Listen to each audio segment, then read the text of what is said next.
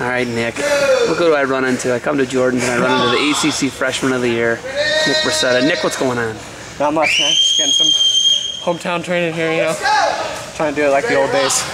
It's good for me here. Is this like Rocky? Is this like coming back and like training like in the primitive style and stuff? Absolutely, you know. It's like, I don't know, I come back here and I feel like I get a lot tougher, you know. Wrestling guys like Bo, Blake, Castle, you know, everyone here.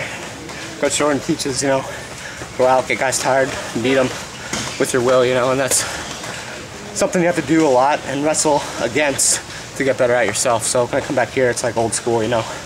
Just get in here and wrestle live for 2 hours, you know. A lot of college coaches like to drill a lot and then, you know, wrestle live for maybe half an hour, but when you come here, it's like you just get a 2 hour of hell basically here, but it's good for you. I love it.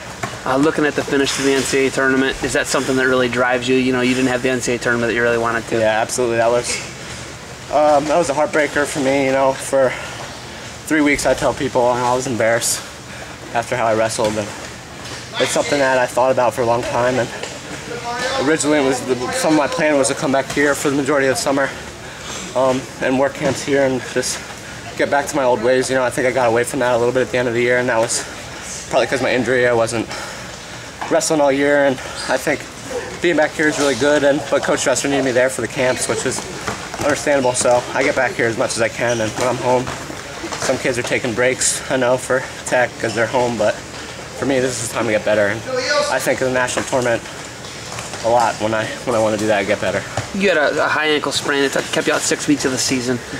When you look at that, is that something really you think affected you in March? Yeah, I do. And I don't want to make excuses because it's not how I am. But I know I could have performed better at nationals, and whether that was my ankle or something else, but my mind or whatever. But I think for sure, at the beginning when I came back from my injury, it was a lot harder than I had expected, you know, and I lost a lot of confidence, I think, more than anything. It wasn't my wrestling ability, but just not being in there the whole year as a true freshman, you know. I really like to have the experience at big tournaments like Midlands and stuff like that I didn't get to compete at. So it wasn't a complete loss of the year, I wouldn't say, because getting to the national tournament as a freshman was a good experience. So now I'm just ready for next year, you know. Like, I couldn't be more excited. I just want to get out and prove myself again. So, is there a situation with you where you're just going to go 4 through, or is there a red shirt design in there somewhere? Yeah, there's a red shirt at some point in there. I know we have Nybert at 41.